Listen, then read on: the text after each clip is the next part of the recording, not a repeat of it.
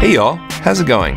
I'm David, and in this course, we're going to level up your developer skills to make you a full-stack developer with server-side Swift and Kitura. If you visited this website before, it's very likely you've tried some mobile development. You've probably felt the rush of making magic work in the palm of your hand with an iPhone running Swift code.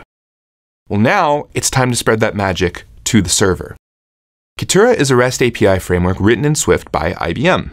Not only is it a really viable framework for servers on its own, but if you've ever felt pigeonholed as a mobile developer and wanted to extend your skills past the mobile phone, but you didn't have time to learn a new language, well then this is the course for you. I'm a developer advocate with IBM, and most of my time is focused on helping the Swift at IBM team ensure that Kitura and its tutorials are out there, well put together, and updated frequently. I'm lucky enough to get to travel with them all over the world to conferences and presentations to talk about this stuff. If you make it through this course, you'll walk away with quite a bit of new information, including the know-how to write a server in Swift, how to link a mobile app with it, and how to make a website in Swift using your server. The app you're going to be making is something called Emoji Journal. You'll have 10 times the fun making this social network, and you'll spend 10 times less time on Capitol Hill talking about it. Sorry, Mark.